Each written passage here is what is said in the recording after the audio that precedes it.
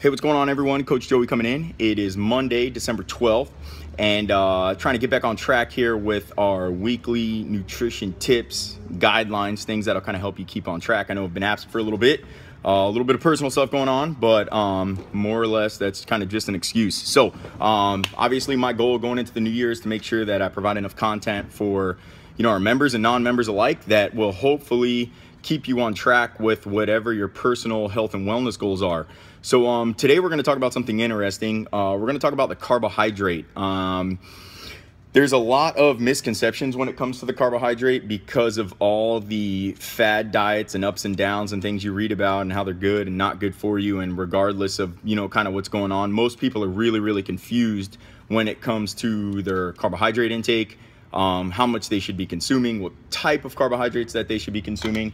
And then, so we'll try to clear some of that stuff up now. So for most people, when they come into the gym and they're trying to lose a little bit of body fat, the first thing that they want to do is cut their carbohydrates. I hear it with about 80% of people. I eat pretty good. I don't eat any carbs.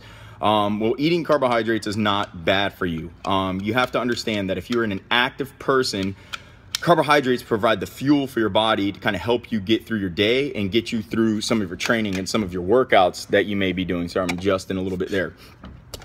So they're really important. Now, when we talk about the types of carbohydrates that we need, you have your simple carbs and then your complex carbs.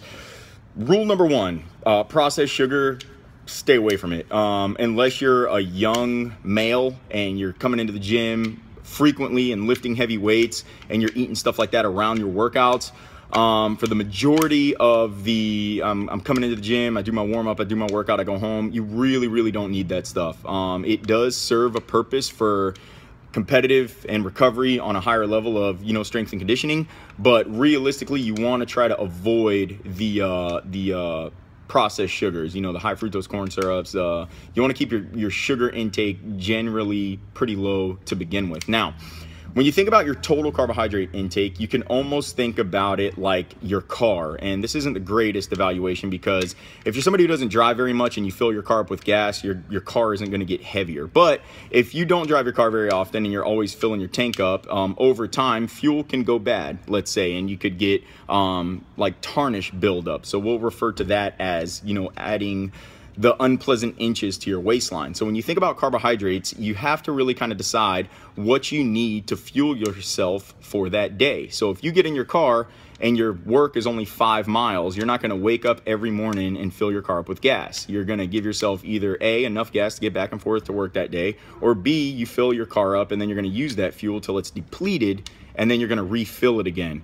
That's essentially how your carbohydrate intake should work. A good rule of thumb, if you're a male, typically a good rule of thumb, if you're somebody on a training day, you want to consume about 1 gram of carbohydrate per pound of body weight. So if you're 180 pounds on a training day, you eat 180 grams of carbohydrates. It's pretty simple. It's not that hard to keep track of if you're really trying to dial it in. For women, I usually recommend about a 25 to 30% reduction on that. Women are a little bit more hormonal, so their bodies operate a little bit differently, and you guys inherently are going to hold on to body fat more so than the male counterparts do. So usually about a 25 to 30% reduction on days that you're going to be coming into the gym. So if you are, let's say 130 pounds, you could, rough guess that you need to be somewhere between 90 and 100 grams of carbohydrates on those days. Ideally, and if you're trying to go to the next level, you want to try to consume the majority of those carbohydrates before and around after your workout, meaning that if you work out at 3:30,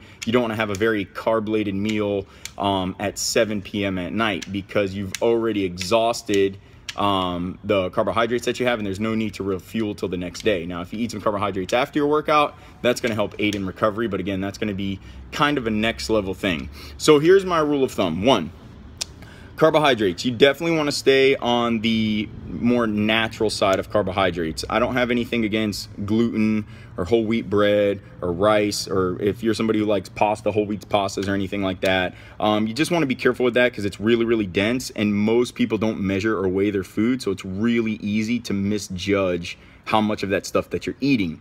The other thing is when you look at a package, if you're eating something out of a package, you're going to have carbohydrates and then you're going to have sugar. So when you're looking at that package, if there's 25 grams of carbohydrates and there's 23 grams of sugar, don't eat that. That just means that all of that is coming from sugar, and that's where you start getting into like the next level, you know, insulin spikes and all that other stuff, which at the end of the day, from strength and conditioning perspective, still isn't bad, but we're just talking about basic stuff right now.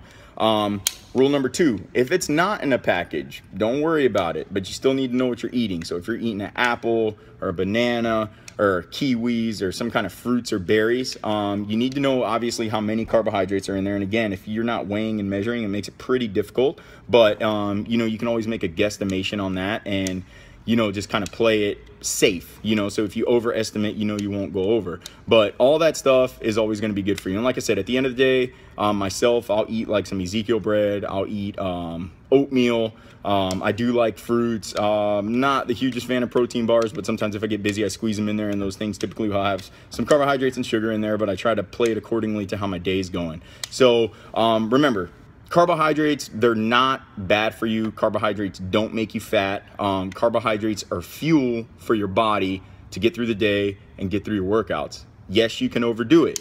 Yes, if you're doing processed sugars and you're eating it with fatty foods and you're creating an insulin spike and then your body's just wanting to hold on to all that stuff, yes, it could be detrimental, but by no means are carbohydrates bad for you, and by no means do you have to eliminate them to start working towards the body composition that you want to have. All right, you guys, Coach Joey out. Please forgive me for not coming in on a more consistent basis, but I promise this is the start of consistency for you guys. If you ever have any questions, feel free to let me know. You come check us out at the gym, 352-694-3333. We're here at CrossFit Ocala off of 1600 17th Avenue in Ocala. All right, you guys, enjoy your Monday. Start the new year off right. Finish the year off on a good foot. All right, have a good one.